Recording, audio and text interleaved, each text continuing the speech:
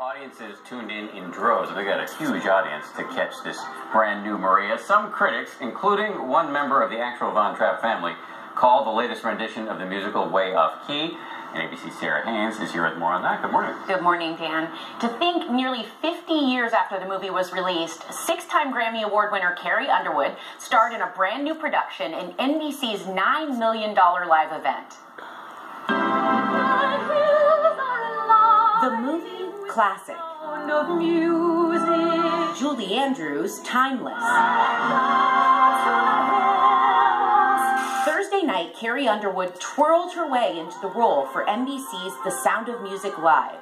The special hit the ratings high notes with 18.5 million viewers. But for some, the live remake hit some sour notes. That will bring us back to dawn. While the reviews weren't particularly good, most people applaud Carrie Underwood for the courage it took to do live television like this. Good or bad, it struck a chord on Twitter with nearly 450,000 tweets.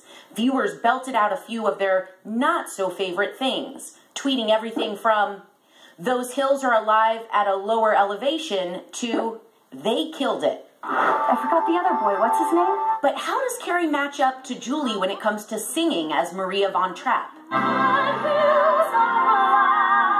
Brown paper packages tied up with strings. Even for the grandson of one of the real-life Trapp family singers, the musical performance was powerful. I think that the singing was wonderful at times and just absolutely amazing. That there was a lot of talent there. But Myles von Trapp Derbyshire says overall, the production was an unnecessary remake. It was not the greatest portrayal of the story, and it didn't really do the story itself and the previous productions justice. But can you ever really hear enough of this? So long, farewell, auf Wiedersehen, good night. I mean, I love the music from that, so it's a tough one to remake.